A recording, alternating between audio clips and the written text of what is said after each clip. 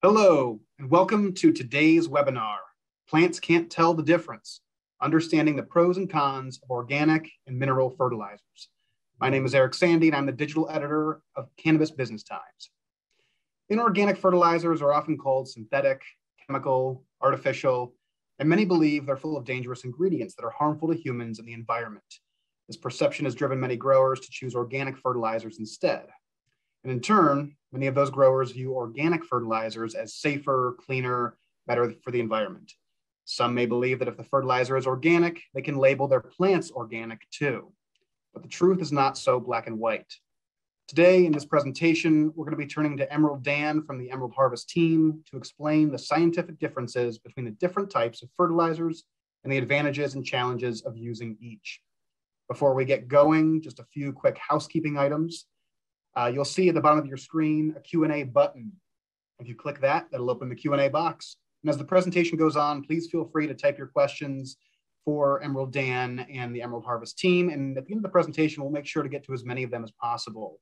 Also know that we are recording, and we will be sending this presentation to all registrants, the video and the audio and the slides, and that'll come to your inbox in a couple days, so keep an eye out for that. Now, with all that being said, I'm very pleased to welcome the one and only Emerald Dan. Hi, everybody. I'm Dan. I'm the communication and product consultant for Emerald Harvest.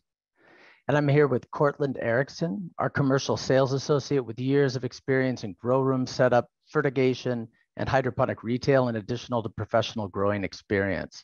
Thank you for joining us. In today's webinar, we're going to talk about organic and inorganic fertilizers. Ask most growers whether they prefer organic or inorganic fertilizer, and chances are you'll spark a lively debate. People have strong opinions about what's best for the food and medicine they consume, what's best for the planet, and what's best for their plants.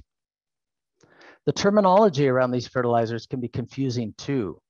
Brands and growers throw around words like organic, natural, inorganic, chemical, synthetic, artificial, manufactured, all without drawing clear distinctions. Inorganic fertilizers, often lumped together as synthetic, chemical, or artificial, get a bad rap.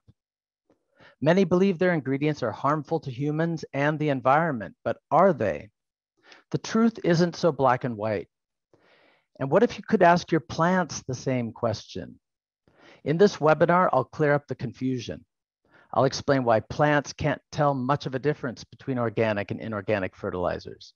Both are great for your plants. However, in tightly controlled hydroponic systems, inorganic fertilizers have particular benefits for plants and growers. I'll also touch on the scientific differences between these two categories of fertilizer, discuss the advantages and challenges of each a bit, and explain what, in terms of nutrients, is important to your plants. I'll start with a slightly embarrassing story about myself and my not so green thumb. When I joined the industry, I worked for a different nutrient company. This was a decade ago, more than a decade ago, and I was a complete novice, eager to try out my employer's products.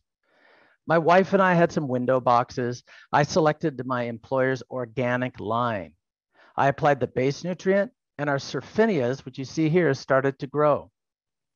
Wow, I thought, this is great. I'll add some more nutrients and some more. I shared photos of my Surfinias with my colleagues. I've doubled the application rates, I bragged. They warned me, do not do that. I ignored them. The Surfinias grew and grew. As you can see, they exploded with growth, but they grew too much. Guess what happened next? That's right, they burned. They were colorful and beautiful. I was so proud of them. But at that point in my career, I didn't understand some basic things about fertilizers that I know now. In this case, I didn't understand that organic fertilizers don't take full effect right away. Their organic compounds break down over time, slowly releasing more and more essential plant nutrients. Technically, both organic and inorganic fertilizers contain chemicals, the nutrients that plants and all other living things need to survive and thrive.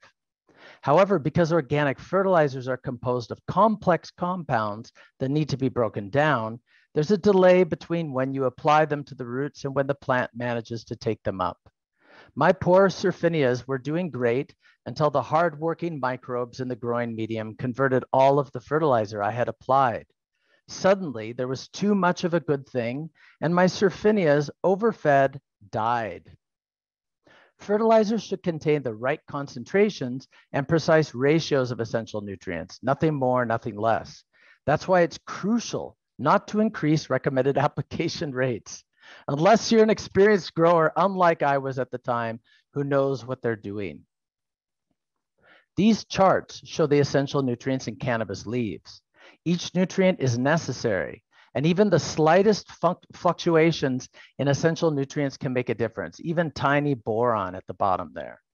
To illustrate how much of a difference the wrong amount of a nutrient can make to a living being, let's step back to an unexpected place and time. Victorian London in the 19th century. The city was plagued by rampant poverty and squalor. British physicians were scratching their heads about two persistent problems among the poor: goiter and a closely related condition called cretinism, which involved intellectual challenges in addition to the thyroid swelling of goiter. Finally, scientists discovered that an infinitesimal amount of a single essential element, essential to human life, was missing from poor city dwellers' diets: iodine. When iodine was added to the London water supply and the water supplies of other major world cities at the time, goiter and cretinism vanished overnight. People need only an infinitesimal amount of iodine, micrograms of iodine, almost nothing. But without it, the whole organism suffers. It's the same with plants and their essential nutrients. Liebig's law of the minimum states that the amount and quality of plant growth is limited by the nutrient in the shortest supply. Just like this barrel's maximum capacity will never be more than that of the shortest stave. Here's an example of what correcting the deficiency of just one nutrient, boron, can do for yields of various crops. So you had boron deficient fields, and by applying boron, you got a massive increase in yields just from one single element that's almost not even present in the tissues of the plant. And here's what happens if plants are underfed or overfed boron. So you see there's this just slight window where you have the optimal rate. Overfeeding results in lower yields and also underfeeding. So it's not about it being more is better, but rather hitting the sweet spot with every nutrient. But to make it even more complicated, the essential nutrients also have antagonistic or synergistic relationships. For example, the right amount of potassium can help a plant get more iron. But if you feed it too much potassium, the plant might not be able to use all of the magnesium you've applied. All this demonstrates that in both professional grow rooms and in my window box, plants require the right amount of nutrients, no more and no less. So which class of fertilizer, organic or inorganic, ensures your crops get the right amounts? First, let's distinguish between them scientifically. Organic fertilizers contain one or more essential plant nutrients along with carbon, hydrogen, and oxygen. Inorganic fertilizers may also contain hydrogen and oxygen, and they will contain one or more essential mineral plant nutrients as well, but they won't have carbon. So that's the key. Note that inorganic fertilizers, like organic ones, can be made from natural sources, however. Rocks are natural, as are mineral salts, but they don't contain carbon. That's the key difference. Let's dive into the regulatory nomenclature a bit deeper here. Well, scientific and then regulatory. Inorganic fertilizers can be subcategorized. They do not necessarily all fall under the same umbrella. Mineral, a fertilizer that is either manufactured or sourced from natural materials such as rock or mineral salts. Aside from nitrogenous fertilizers containing nitrogen, they are typically made of purified minerals. Note that these are not permitted under certified organic production because they are processed for plant absorption. Synthetic, So we usually talk about inorganic fertilizers as synthetic fertilizers, but actually that's a subcategory. And it's fertilizers made of inorganic compounds that are usually derived from petroleum byproducts. And then there's true chemical fertilizers, truly artificial fertilizers that are produced industrially by humans through chemical reactions. The biggest difference is the processing each one undergoes. Each subcategory of inorganic fertilizer can feed your plants the essential nutrients they need. Your plants won't care if the nutrition comes from a processed salt or a petroleum byproduct, but you might care.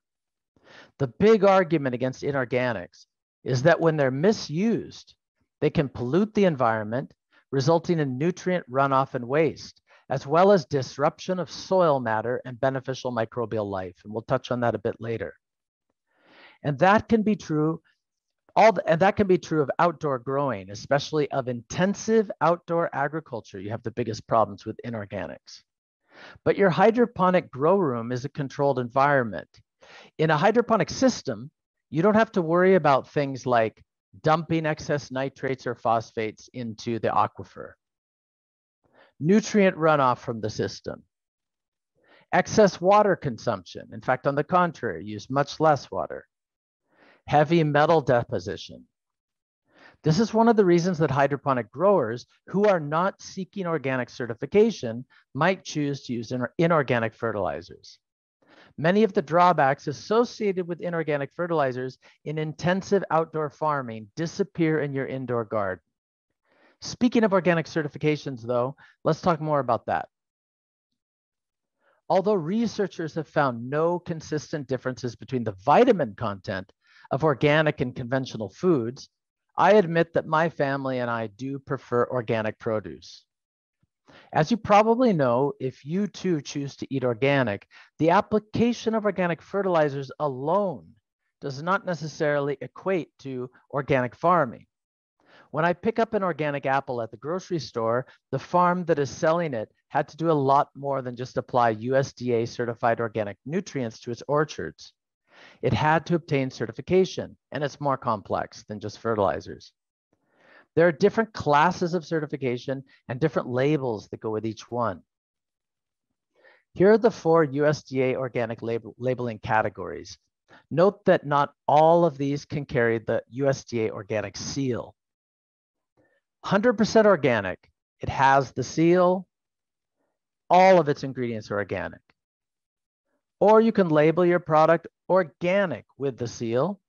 Contains at least 95% organic ingredients, but up to 5% of non-organic ingredients, as long as they're permitted by the National List of Allowed and Prohibited Substances, which has the exceptions.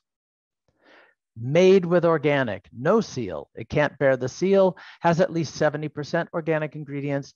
And then there's the organic ingredients category, which also has no seal, less than 70% organic ingredients. To get organic certification, growers must follow production methods approved by their country or state. I'm talking about the US here with the USDA organic seal, which falls under the National Organic Program, the NOP of the US Department of Agriculture, the USDA. It's the production process rather than the fertilizer that is usually the key to the certification. For crops, the origin of the seed is the most important factor. The seed must be organically grown and cannot be the product of genetic engineering, for example, GMOs, gene editing. If you grew an unapproved seed with 100% organic fertilizer, the crop would still be ineligible for the organic label. However, if you are a grower who wants to produce an organically certified and labeled product and everything else is in order, you will most likely also need to have an approved organic fertilizer. While there are exceptions, as I mentioned, most inorganic fertilizers cannot be used most inorganic fertilizers cannot be used in organic production. Those permitted are listed, as I said, in the National List of Allowed and Prohibited Substances. So this is a clear example of when a grower would absolutely choose organic over inorganic fertilizers if they're growing a product that requires it to get the certification. There's no way around that. Organic fertilizers contain the remains or byproducts of an organism. That's where they get the carbon. such as animal waste or plant compost. For example, guano, worm castings, or humic acid. Inorganic fertilizers are mined from the earth. For example, a rock phosphate or a mineral salt like potash. There's also atmospheric nitrogen, which is used to create ammonia, methane, also used to create ammonia, and carbon dioxide, which is used to create urea. At the elemental level, plants can't tell the difference between organic and inorganic fertilizers. That's the point of this presentation. When a plant is fertilized with manure or compost, where nitrogen is still in its organic form, it is unavailable to the plant until it's converted into an ionic form, such as nitrate or ammonium. That's why it makes no sense to call inorganic fertilizer poisonous for containing nitrogen while considering nitrogen from organic matter beneficial. They need nitrates in the end anyway. The materials used to make organic fertilizers make them more attractive for the organic seal of approval, but plants don't care where they get their nutrients. They uptake nutrients in the same chemical form, ionic form, whether the original source was worm castings or mined rock. On that note, let's talk more about ions. Organic compounds are complex. For example, organic nitrogen compounds, such as the amino acid on the left, consist of carbon-carbon bonds, carbon-hydrogen bonds, covalent bonds from carbon to oxygen, and covalent bonds from carbon to nitrogen. Plants want to take up the nitrogen represented by the blue dots in the model, not to mention the white hydrogen and the red oxygen, but they cannot do so until the organic compound on the left is broken down, usually by microbes, into one of the nitrogen ions in the middle, nitrate or ammonium. Remember my Surfinias? They were waiting for this process to happen. Meanwhile, the element nitrogen on the right needs to bond with one or more other elements and form an ion before it can enter the roots. When you feed plants an organic fertilizer, they get the ionic form they can take up directly. When you feed it an inorganic fertilizer, they get the ionic form on the right. Ions from inorganic fertilizers move swiftly to and through the roots and into the plant. There's no need for a microbial intermediary to break them down. That's the big benefit of inorganic fertilizers. They supply essential nutrients to the plant in the form the plant needs. However, we can also see why organic fertilizers pay off when you're growing in soil. They contribute to soil health, since the slow release of essential nutrients through mineralization, that's the process by which the microbes convert it into ionic form, means the plants can be fertilized throughout the different stages of the crop life cycle. If they're not overfed to crops, as I did with my Surfinias, they also help prevent salt injury to crops, and they reduce the odds of losing nutrients to the environment through leaching, erosion, denitrification, and so on. So they produce less waste, especially grown outdoors. But that's irrelevant in hydroponics, where the roots have more or less direct access to the nutrient solution, which leads us to an enormous benefit of growing hydroponically. Even if you're growing in an open versus a closed system, you use at least 80% less water than you would use in traditional outdoor farming. This is the paradox, because hydro means water, but hydroponics is vastly more water efficient than growing outdoors, where most of the water is not taken up by the plant and is lost. It leaves the system of the roots. And when you save water, you also conserve fertilizer. Note that on the chart, soilless means with growing medium of some kind, and nutrient means NFT or nutrient film technique, where the roots are in direct contact with pure nutrient solution. Thus, in hydroponics, there's also much less nutrient waste. Plants consume a strikingly higher percentage of the nutrients you feed them in hydroponics. Again, not so much goes off into the aquifer or runs off or gets locked up in the soil, which is precisely where the environmental harm happens with the outdoor growing with inorganic. Instead, it's more efficient. So in addition, when hydroponics use inorganic fertilizers, they also don't have to add microbial inoculants necessarily for nutrient conversion. You still might want to do it for root health, but you don't need it for the conversion into ionic forms. Most inorganic fertilizers are water soluble and easily supply ions, the form the roots take up, so plants can absorb the essential nutrients in inorganic fertilizers immediately. And because you, not Mother Nature, control the environment in your hydroponic grow room, there's no benefit to the slow release of organic fertilizers in hydroponics. You don't have to condition the soil, none of those things. You feed your crops exactly the amount of nutrients they need right when they need them. The contribution of organic matter also impacts nutrient availability due to pH. Plants take up nutrients best within specific ranges. And if the pH is off, it can influence other growing conditions and yields. Well, what about inorganics? Don't we have some cons to list for them? I've been really singing the praises, although I have been referring to the environmental harm of the overuse, and that's what we're going to touch on. We certainly do have cons for inorganic fertilizer. This is a photo of a farm in Oklahoma in the early 1900s, and it's pretty shocking. The Dust Bowl in the American breadbasket was caused by many factors. One, and a big one, was the farming methods of the day that stripped natural deposits of nutrients from the soil. They basically over-farmed. So they depleted the soil of nutrients, plus there were weather problems and other factors. Part of the solution was inorganic fertilizers, AKA synthetics or artificial fertilizers, but they were created in the 19th century, but they really started getting used heavily then. And this created a cycle of dependency. One study found that about a third of current annual nitrogen fertilizer applications made to corn in the US is just to compensate for the long-term loss of soil fertility caused by soil erosion and organic matter loss. You can read about that in our white paper that we researched on the topic. A link will be available for you to download.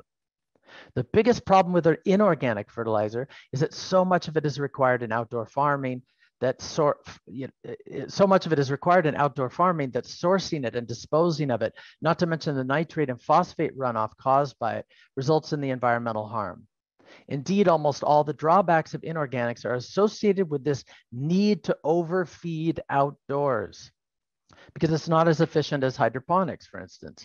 In other words, inorganic fertilizers may be blamed for many ills simply because they're used more. However, hydroponics, as we've seen, uses significantly less fertilizer. Most of the drawbacks to inorganic fertilizers are applicable outdoors, but not indoors in your hydroponic growing system. As we've seen, the benefits, among other things, of hydro is that much less water and nutrients are required to achieve the same or better results.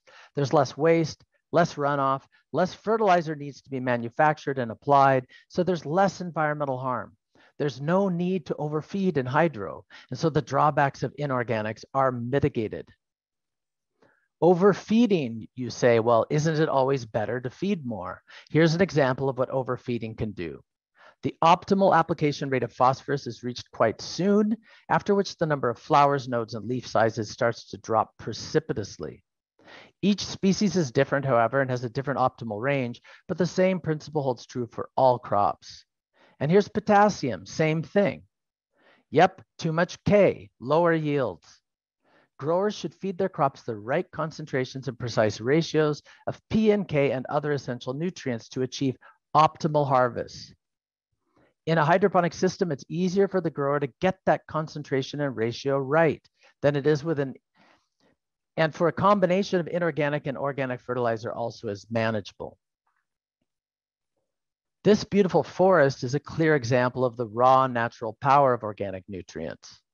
A leaf falls from the tree above and it decays in the soil beneath the tree and continues the cycle of life. Fertilizer doesn't need to be applied to the forest. The forest ceaselessly recycles its organic matter into nutrients. The primary mechanisms of decay in this process are, as I've mentioned before, the mycorrhizal fungi and bacteria living in the soil. It's the base of the soil food web. Beneficial microbes must be present in the rhizosphere for the organic nutrients to work. The beneficials break down organic nutrients, as I've mentioned. However, this is a time-consuming process and it leaves organic matter behind. So it's not 100% efficient. And inorganic fertilizers, by contrast, don't create these types of problems in hydroponic systems either.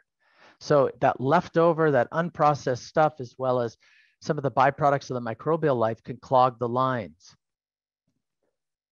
Organic fertilizers don't completely decompose, and growers may have to fight stubborn, repeated outbreaks, unaware that the nutrient solution is the source of infection.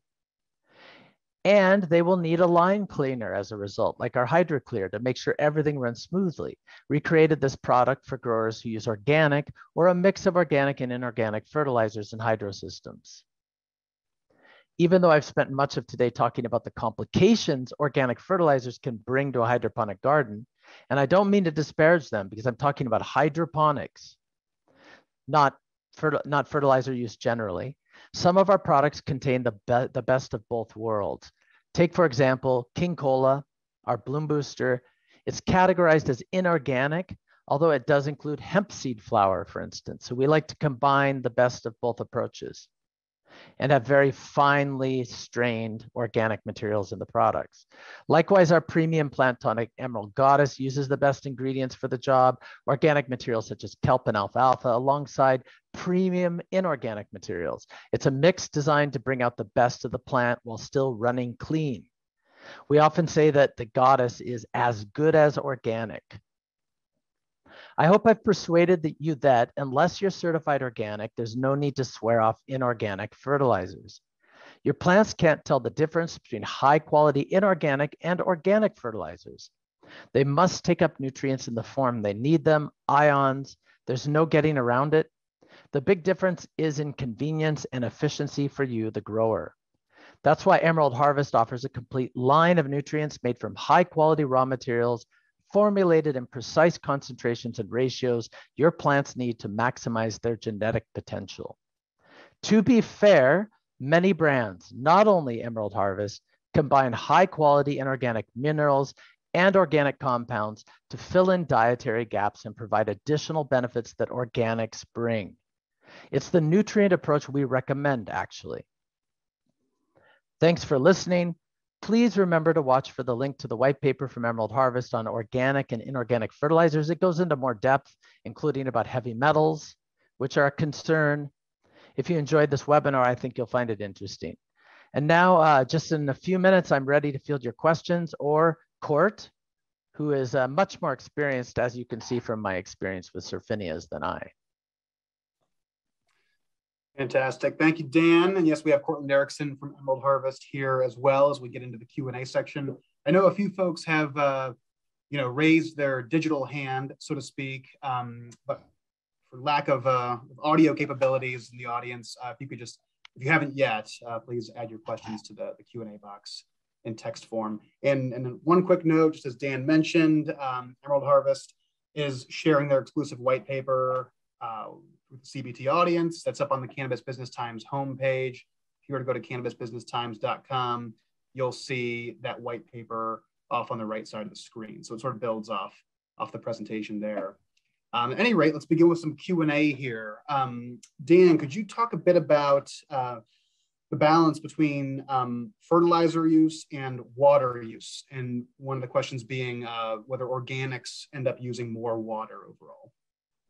I'm going to throw that question to Cortland. Are you there, Court? I would assume they do. They even absorb water, right? The organic matter. Yeah, the organic matter should absorb some more water. It kind of depends on the root mass, size of the pots. Usually when you find hydroponics, you're going to find a smaller root mass. So therefore, absorption of water will be a little less.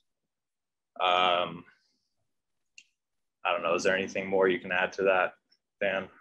No, but I mean, that's the efficiency of it as well. The roots don't need to expand as much because they don't need to seek out the nutrients. The nutrients are constantly washing past them, especially in a recirculating system.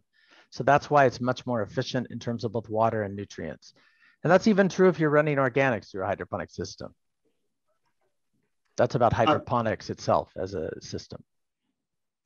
Yeah, on a similar note, could you maybe talk about any benefits that may relate to fungal interactions with the plant when using organics? Court? Yeah, I mean, with hydroponics, you're of course going to have a cleaner background. Everything's filtered and purified and cleaned before it goes into the bottles. So you're going to have less bacteria and less pathogens that are present, little to none. So although I think, oh, go ahead. No, go ahead. No, I just wanted to say, if I'm understanding the question correctly, there is a benefit for organics as a source of food for beneficial bacteria. So like if you're using a microbial inoculant, that's actually one of the reasons why we recommend a mixed fertilizer line that has organic elements in addition to a carbohydrate supplement, because you'll have better colonies established of beneficial microbes, if that's what was being asked. You have to have an organic source for them to eat. It could even just be sugars, which is organic. It has carbon in it, carbohydrate. Relating to hydroponics, could you discuss a bit about either what can be done with wastewater from hydroponics, or maybe an amount of wastewater to expect? Yeah, I mean, regarding like hydroponic systems and indoor growing, there's going to be a lot of pipes and a lot of emitters and filters and whatnot, and having them go through these types of systems, being in an inorganic, it's a lot cleaner, and therefore when you are reclaiming your hydroponic nutrients, it's a lot easier to clean, a lot less labor.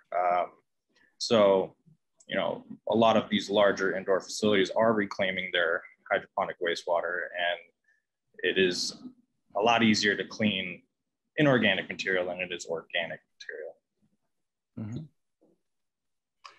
Mm-hmm. This question came up a little while ago during your presentation, Dan. Could you elaborate on salt injury to crops and maybe what that term might mean and how to approach it? I'm going to throw that at Cortland too. But it's the buildup in the system, right? It's from overfeeding, essentially. Yeah, basically overfeeding, too much salt, higher ECs, higher ppms collect. When you have that little bit of organic background in there, the plants can pull what they need. I mean, it all comes down to purity rates in your minerals and your hydroponic nutrients as well.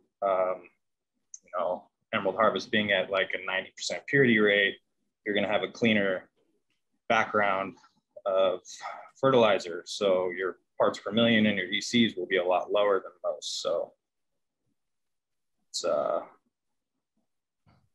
cleaner environment. Are there any physical signals or manifestations to keep an eye out for with a bit of overfeeding and salt injury, so to speak? Usually burning of the leaves, necrosis towards the bottom of the plant, purpling of stalks and stems. It's always good to check your runoff at least once a week. So, yeah. And it's important to note as well that what I described at the beginning was also essentially overfeeding salt injury. So once the compounds are converted into ionic form, regardless of their origin, that can occur. But it's easier if you overfeed with the inorganic, but it's also immediate.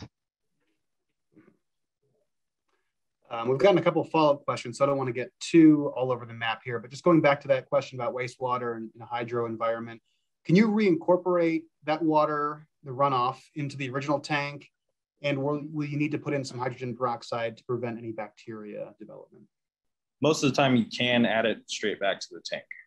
Depends on how clean your system is and what type of maintenance you're doing on your system. So it all comes down to maintenance and SOPs. Next question here. Is ammonia produced from methane the best source of inorganic nitrogen? Unsure about that, actually. I'm not sure what the best source is. But the ammonia is converted into ammonium when it's mixed in the nutrient solution. And it's the ammonium that the plant needs. So there is this conversion happening, but it's a chemical reaction as opposed to a biological process that we described with the organics. But I don't know about, in terms of manufacture, what the best method is. Gotcha. Just in a general sense, could you maybe discuss any of your thoughts regarding pre-mixed nutrients versus salts that are maybe mixed on site? Gord? Yeah, I mean, definitely cuts back on labor. Usually salts require a lot of mixing and extra attention.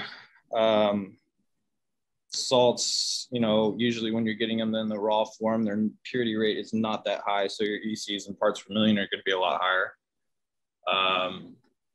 There also could be an imbalance in some of those small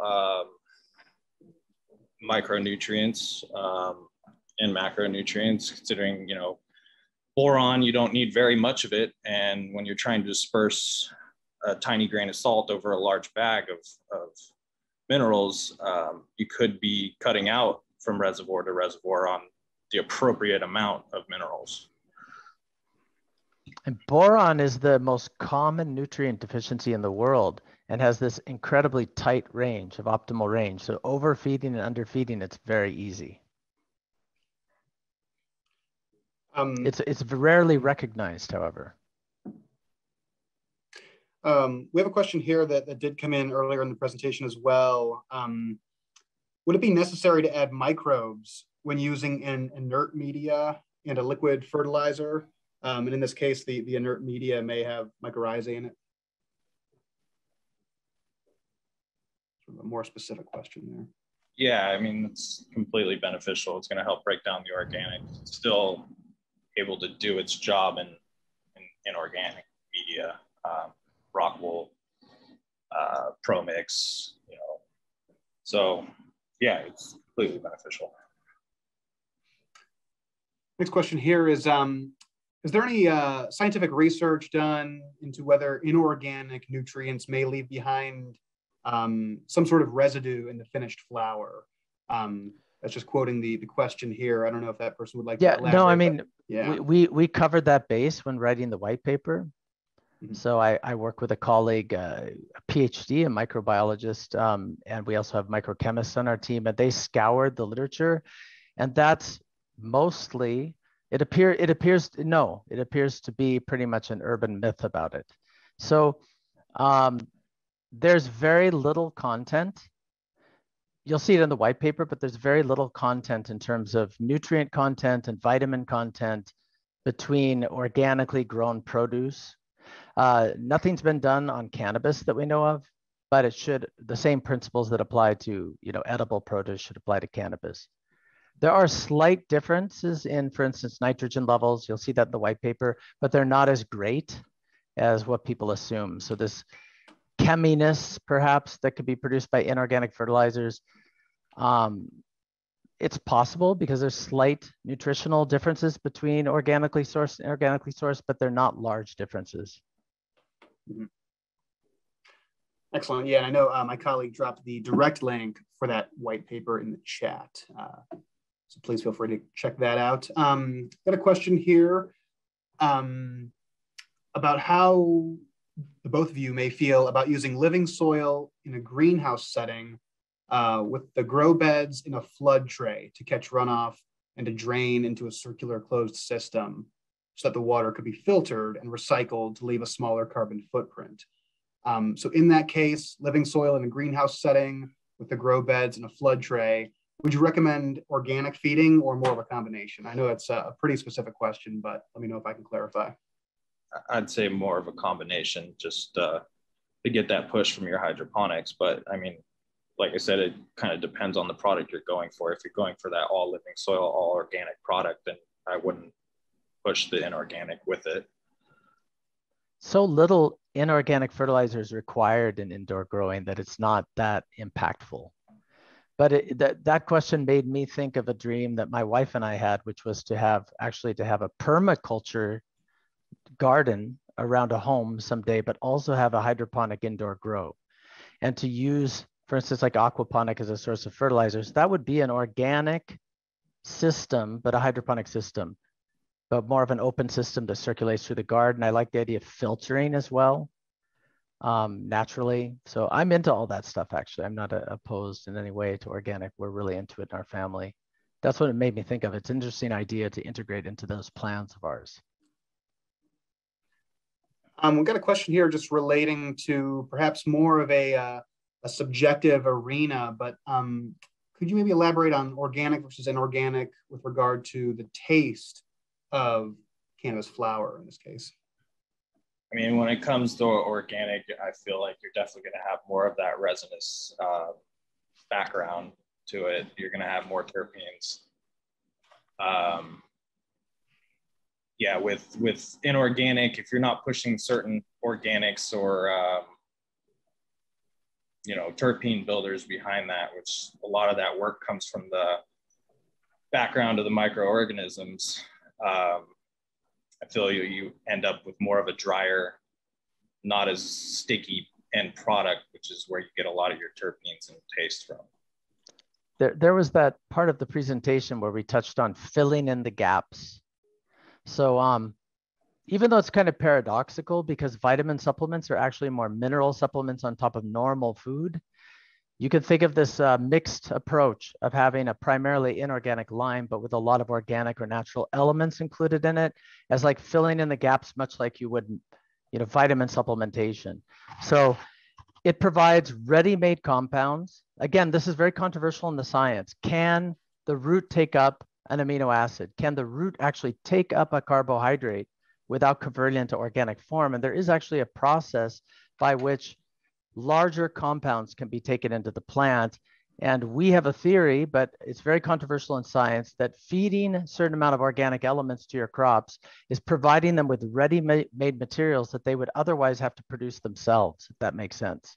So you're kind of saving the plant energy. It's why we include hemp seed flour in the product, because it's actually the same organic material that cannabis plants will have to produce themselves.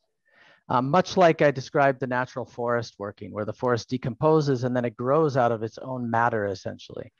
So we do think there's a benefit. We think there's an efficiency benefit for the inorganic element. So the better way to regulate your pH, your ppms, and control the nutrition of the plant. So you guarantee that you don't overfeed or underfeed, and a cleaner system. But there's a benefit, and possibly including in the quality of the end product, which was the question, of sort of filling in the gaps, as we put it, with organic elements. They're going to provide a sort of richness and more complex compounds than simply the ions. And at the very least, they feed the beneficial microbes, produce a more vibrant colony, and even beneficial microbes like bacteria, they have effect, for instance, on phytohormone production in the upper plant. And that phytohormone production is going to increase yields and quality of the end product as well. Yeah, if I could maybe have either of you guys maybe elaborate a bit more. We just have sort of a flurry of follow-up questions there, specifically relating to terpene production and why organic might produce more terpenes, and maybe if you could dig in a bit more on whether it's specific terpenes or specific terpene profiles that might be drawn out, to use the word from earlier in the presentation, synergistically, whether there are certain compounds that might correlate to certain terpene profiles, if that makes sense. I don't know, you know, this is very, there isn't a lot of empirical evidence around this, right? And some of the best research into cannabis is being done, including terpene production in Israel, because they've really allowed the research for longer. So it's been very short period of time since prohibition started easing. And so it's one of the most understudied crops, you know, and these relationships are very unclear. But like I mentioned before, it might have something to do less with the organics than with the sort of mycorrhizal and beneficial bacteria, mycorrhizae and beneficial bacteria in the rhizosphere triggering increased phytohormone production, stimulating the upper part of the plant, for instance. But it's very speculative. Well, yeah, certainly an area to keep an eye on as far as the research side of things. We've got another sort of, I guess, more specific question here, but I wanted to pose this. We have a grower using cocoa coir indoors, adding worm castings and organic nutrients at week 2. So from there, when is the best time to add nutrients, and should this grower be using full strength or increasing over time? I mean, I guess it depends on the size of the plant and how much organic fertilizer and stuff that you've been using. Around week 2, if you've been transplanted, you know, at the beginning of flower, you should see some depletion in nutrients. So I would start off kind of slow and work my way up towards mid-flower to full strength. So, yeah. We've got a question here, shifting gears a little bit to aeroponics and even fog ponics mentioned. What would be, well, can these products be used in that environment, first of all? And then from there, do you have any specs on like droplet size for the nutrients, things like that in an aeroponic environment? In an aeroponic environment, you're probably going to want to dial back to about half strength of our nutrient line. So you're probably falling around at the max ppms, somewhere around 800 parts per million in mid bloom.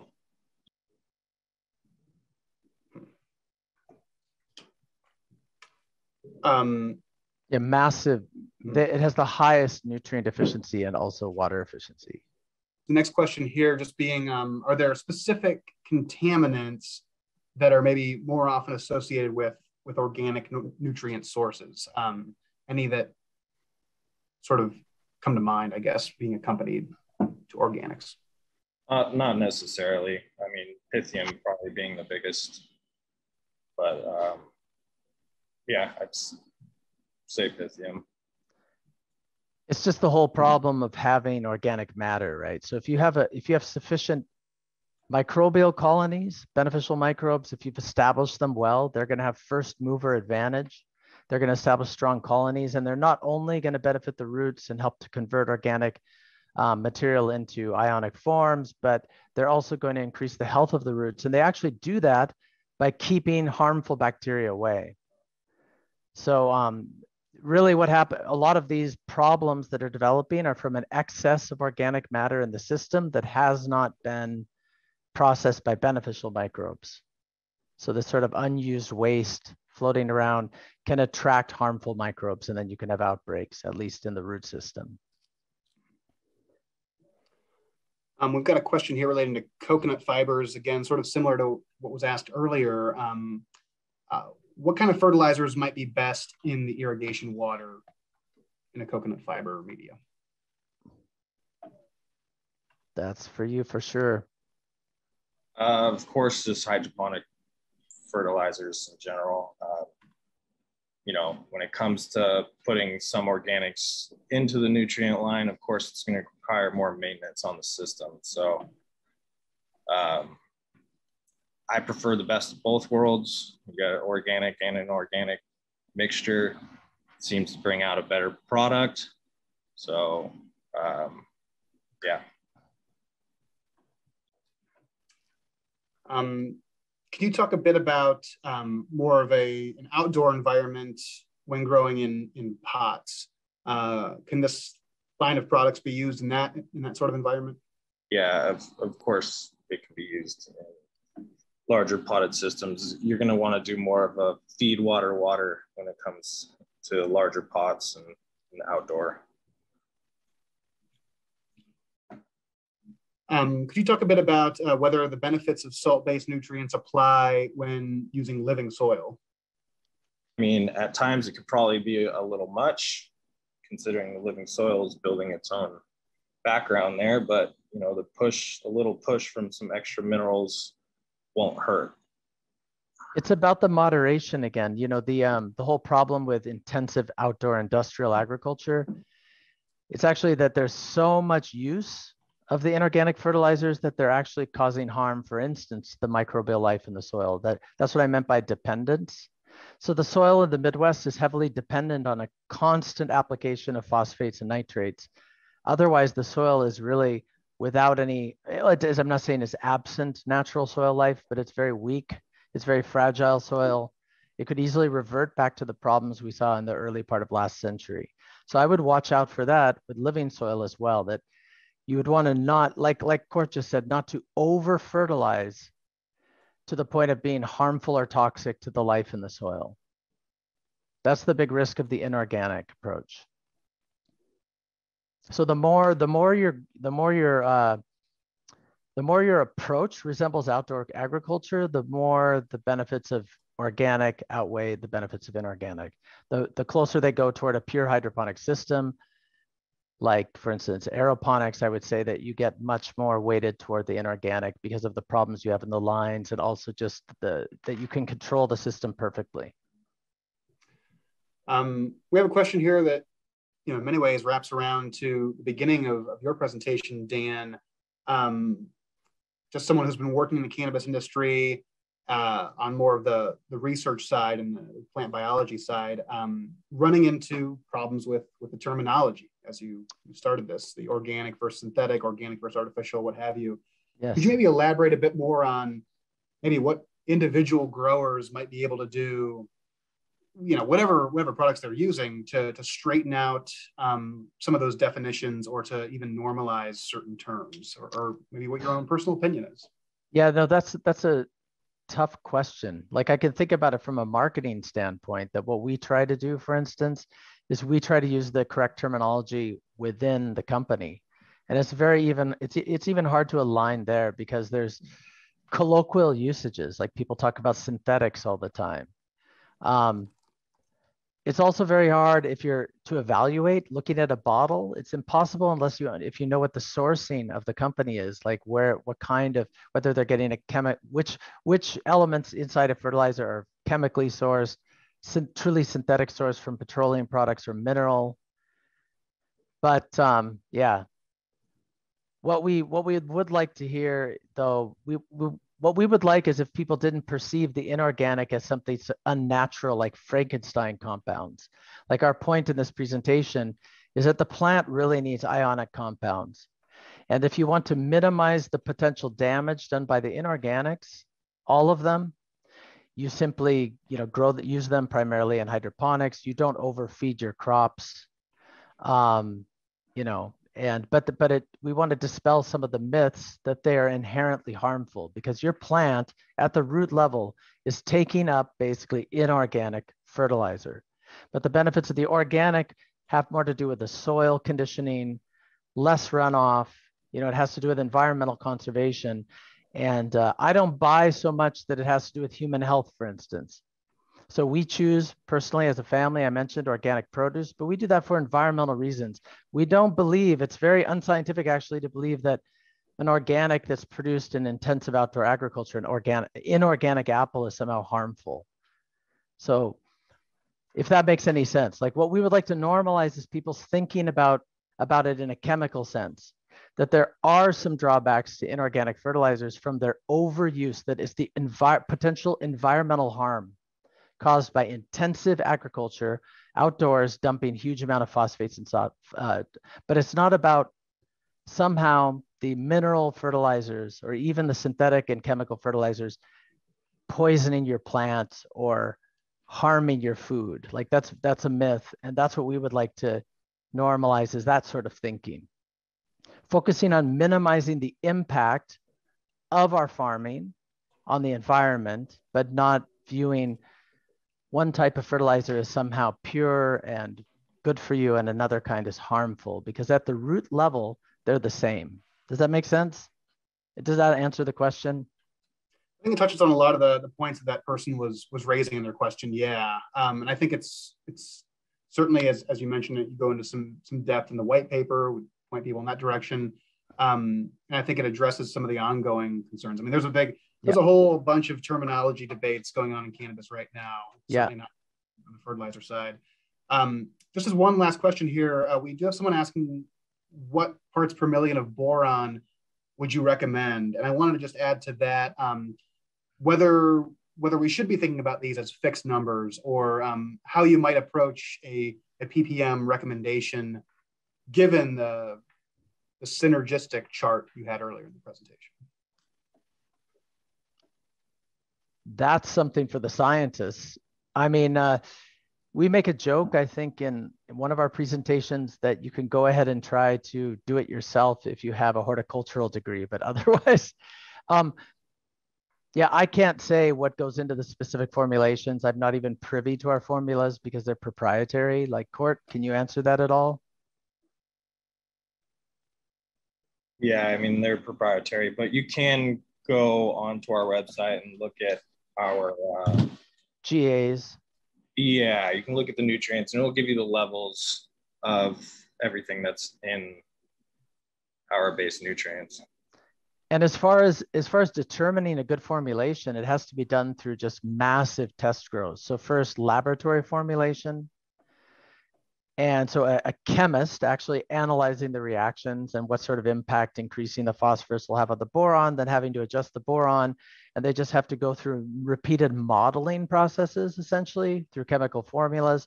But then you have to test it in the field and have different formulas tested on different crops and look at the consequences. You know, so the molders for me is very mysterious, actually. It requires a degree in chemistry and mathematics and working through it to figure out what the different relationships are going to be. And every different formulation, one that's heavier on phosphorus than another bloom booster is going to have a different impact on the base nutrient. That's also why we suggest sticking with a line, not even necessarily our line, but if you grow with one line, find a trusted brand, you think that they care about you and they put a lot of thought into the formulations, and not mix and match different brands unless you're a really experienced grower, because you can mess all that up. Certainly. Well, yeah, I definitely think this is a really great overview here of the topic at hand today. Like I said, the white paper goes into even more specificity. I want to thank everybody in the audience for joining us for today's presentation. Certainly want to thank Dan and Court and the whole Emerald Harvest team for the information. And like I said, the link, I know we're about to close out the webinar, but the link is in the chat. And if you miss it, it's on the homepage of cannabisbusinesstimes.com. So once again, both Court and Dan, thank you so much. This was great. Thank you for having us. Really, we appreciate it. Yeah, thank you very much. It's been great.